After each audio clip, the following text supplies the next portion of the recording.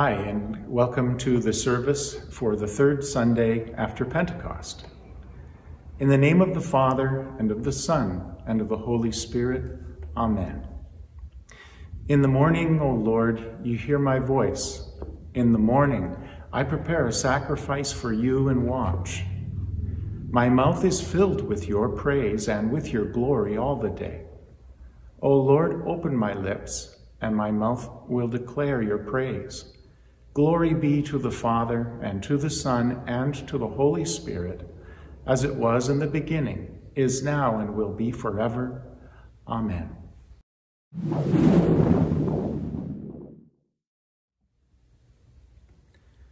The reading from Scripture today is from Paul's letter to the Galatians, the 5th chapter. For freedom Christ has set us free. Stand firm, therefore, and do not submit again to a yoke of slavery. For you were called to freedom, brothers. Only do not use your freedom as an opportunity for the flesh, but through love serve one another.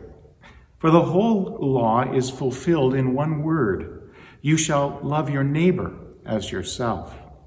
But if you bite and devour one another, watch out that you are not consumed by one another. But I say, walk by the Spirit, and you will not gratify the desires of the flesh.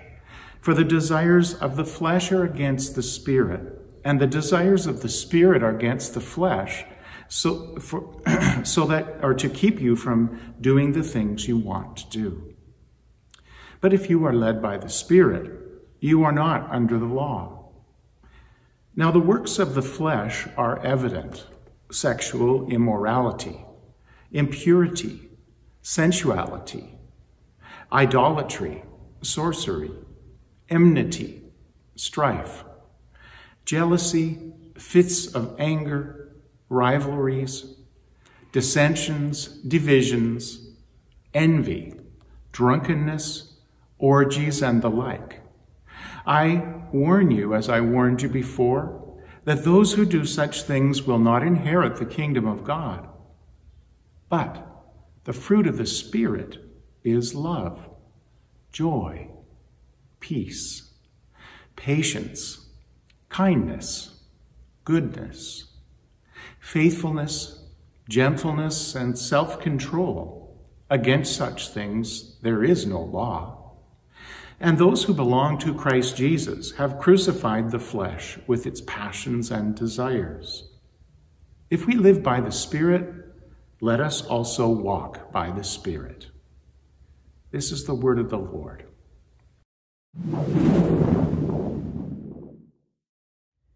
Grace, mercy, and peace be to you from God our Father and from our Lord and Savior Jesus Christ. Amen. Today's reading from Paul's letter to the Galatians conveys one pretty clear message. Christ has set you free, so live like it. It's simple enough, right? But there is a catch for us that lies in a question. Do we understand the nature of the freedom that our Lord has given us? Maybe not. Freedom is a broad word with many meanings. The freedom for which the nation of Ukraine presently fights is political in nature. They want freedom from Russia's military interference. They want to protect their sovereignty as a nation. When young people move away from home, they may delight in the feeling of being free from the obligation to the rules that their parents set for them in their household. And freedom is always on the minds of school children at a time like this, for summer holidays gives them 2 months of freedom from the busy schedule of school life. To the Galatians, though, Paul writes of a freedom from the spiritual forces that bind us in life. He wrote to warn the Galatian Christians that if they listened to those who claimed that they needed to obey the Mosaic laws to be sure of their freedom from sin and death, then they would accomplish nothing more than to make themselves the sorry slaves of a false faith and hope. Being circumcised cannot atone for the sins of the world. Neither can abstaining from certain foods or doing no work on the Sabbath. Christ took away our sins by pouring out his holy lifeblood on the cross. He did it for us. The drive to redeem ourselves runs deep within every one of our hearts, but it is a misguided and a proud sort of pipe dream that convinces us that if we just obey the right rules, then God will be happy with us. Paul declares that Christ has set us free from sin and death. He calls us to stand firm in that gift of freedom by faith, and not to turn back to the slavery of misusing laws and rules as materials for building ourselves a highway to heaven. Furthermore, the apostle warns of a second form of bondage that seeks to claim us.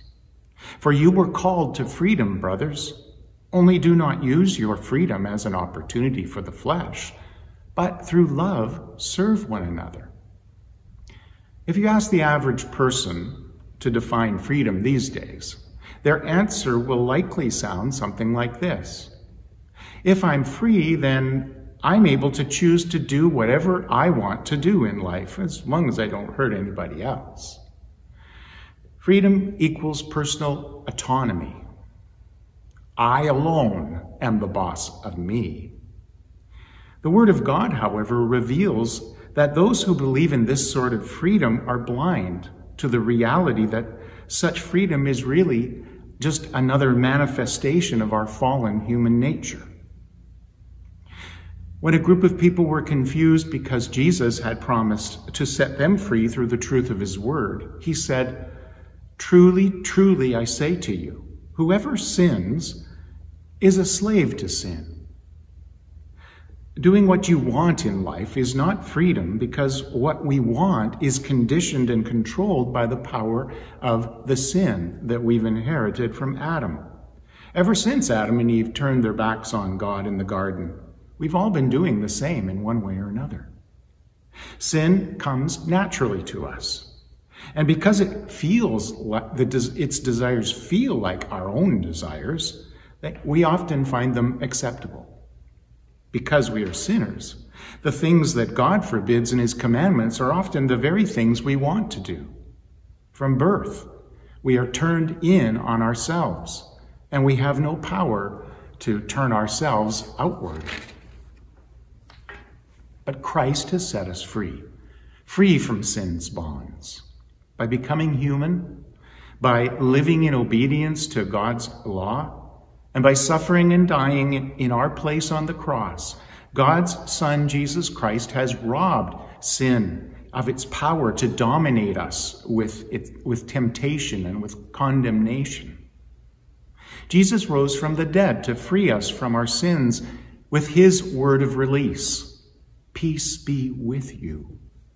Peace of which he spoke was peace with God, so that our sins no longer anger God because he accepts Christ's sacrifice in place of our own condemnation.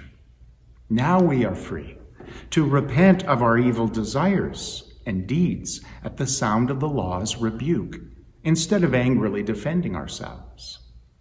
We are free to trust that Jesus died for our sins to save us. We are free to believe that when we were baptized into Christ, we put on his life and his righteousness to wear as our own. With each day, we are free to exchange the self-serving ways of our old nature, the flesh, for the loving service of our neighbors as our new way of life in Jesus. The Son of God has set us free, and so, yes, we are free indeed. We are free, declares Paul, to live our lives by the power of the Holy Spirit. Walk by the Spirit, and you will not gratify the desires of the flesh. For the desires of the flesh are against the Spirit, and the desires of the Spirit are against the flesh. For these are opposed to each other to keep you from doing the things you want to do. But if you are led by the Spirit, you are not under the law. God gave us his Spirit when we were baptized. The Spirit is in us, and he continues to come to us to teach us through God's word read and preached, and to console and strengthen us in faith through the body and blood of his Son that are given to us in his supper. From the Spirit, we receive new godly desires to resist the lure of all the sexual lusts and sins that are so celebrated these days. He inspires us to devote ourselves in faith to Christ alone and to reject the idols that compete for our allegiance in life. The Spirit helps us to endure life's sufferings with patience and trust that Jesus is strong for us even when we feel weak.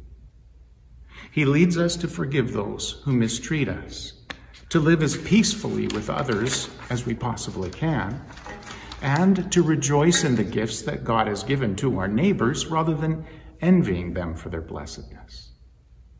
We are free, yet for now, we live with this internal conflict that rages between our flesh, the sinful nature, that we inherited from Adam, and the Spirit who makes us holy through Christ. In this life, there's no end to the trouble that the devil and the world try to get us into with the cooperation of our own flesh. But Christ has set us free from their power, and the Holy Spirit leads us to live our lives in defiance against their evil designs. Under the law, we were in the sorry state of knowing what we should do and be, but completely unable to do it. But now that we are no longer under the law, but redeemed by Christ, the Spirit helps us to stand firm in the face of temptations with our eyes set on the full freedom and deliverance that will come to us when our King returns for us. We belong to Jesus, and our life of liberty is rooted firmly in his death and resurrection. With him we have died to sin and have been raised to walk in the Spirit's path of repentance from sin and trust in our Lord's forgiveness. Christ has set us free from sin, death, and Satan, so that we can live new lives of loving service for our neighbors. In and among us, through the word and sacraments, the Spirit abides. Richly and daily, he forgives us for our sins. Graciously, he breathes the life of Christ's resurrection into our hearts. He opens our lips to sing God's praise and to offer him our unceasing prayer. He teaches our tongues to speak winsomely of Jesus in our conversations with others.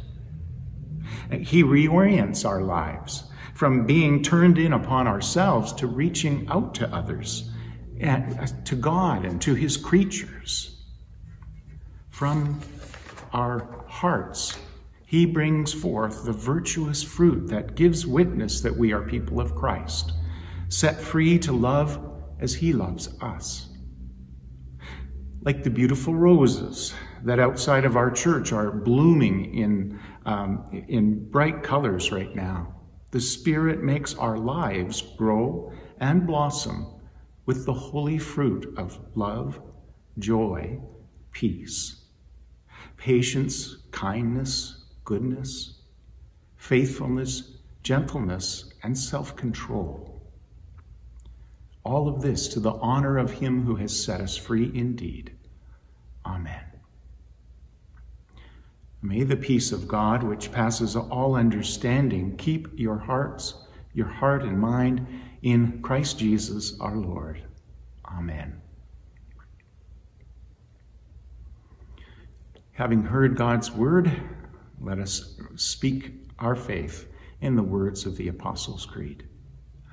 I believe in God the Father Almighty, maker of heaven and earth, and in Jesus Christ, his only Son, our Lord, who was conceived by the Holy Spirit, born of the Virgin Mary, suffered under Pontius Pilate, was crucified, died, and was buried.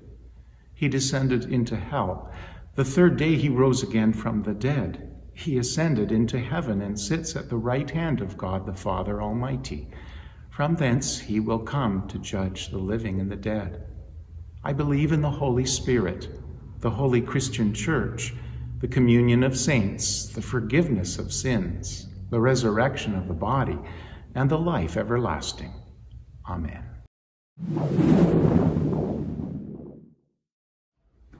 Lord, remember us in your kingdom and teach us to pray.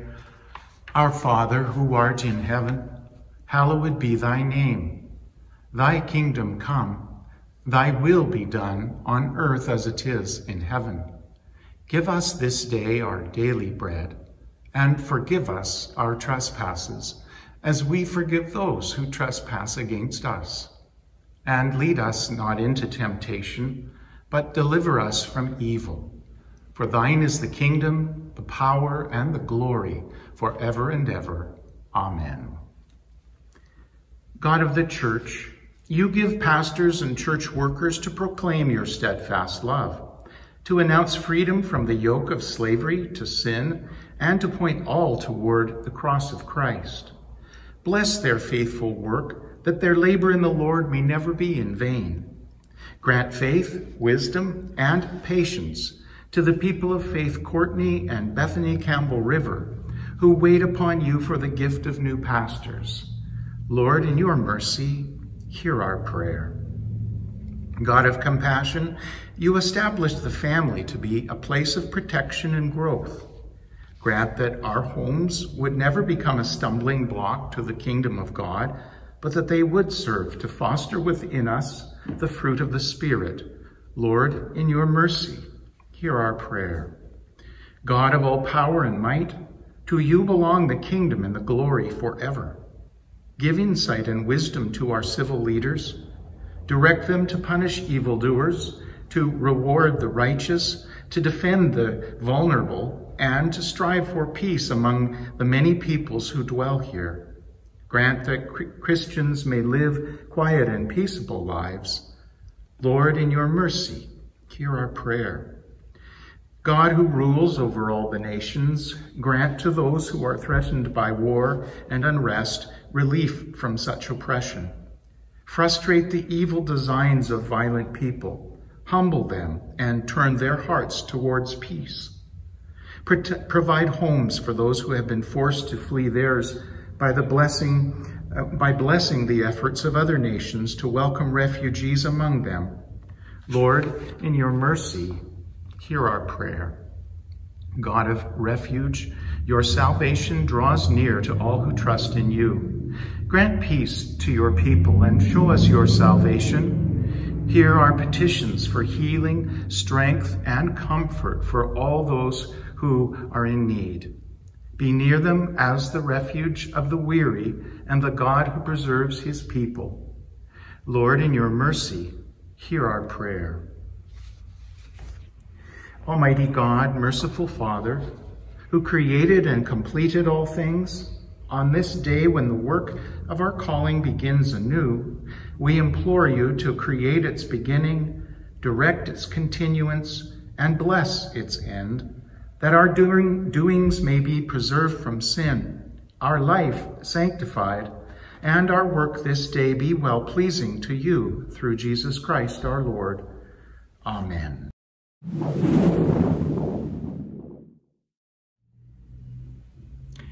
Receive the blessing of our Lord. The Lord bless you and keep you. The Lord make his face shine upon you and be gracious to you. The Lord look upon you with favor and give you peace. Amen. Thanks for joining us today, and God watch over you wherever you go. Bye for now.